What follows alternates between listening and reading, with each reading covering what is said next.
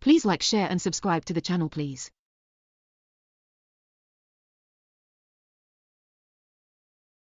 Coral reefs.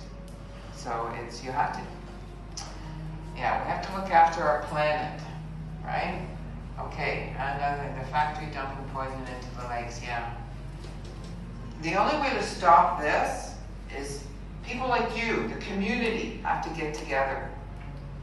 And the problem is, because these companies have lots of money and they know people in government, things don't get done.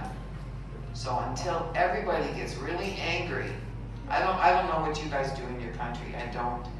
But in our country, we protest. So we go outside of their building with big signs and yelling and screaming and saying, you know, stop polluting, stop polluting, stop polluting. That's what they do at home, right? I don't know if you can do that here. I don't know, but that's it. Okay, what else? The air is dirty. Has anyone been to China? Has anyone been to China before? Have you heard about the air in China or the air in India? Yes. Yeah, that's pollution. People are dying because their lungs, they're breathing dirt and smoke and asbestos, and they're dying because they can't breathe because they're burning. In the big cities, pollution is very important. Oh yeah, oh Yes. yeah.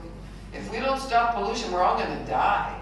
Pollution is also what's causing climate change because it's releasing all those gases, the CO2 gases, which is changing the climate.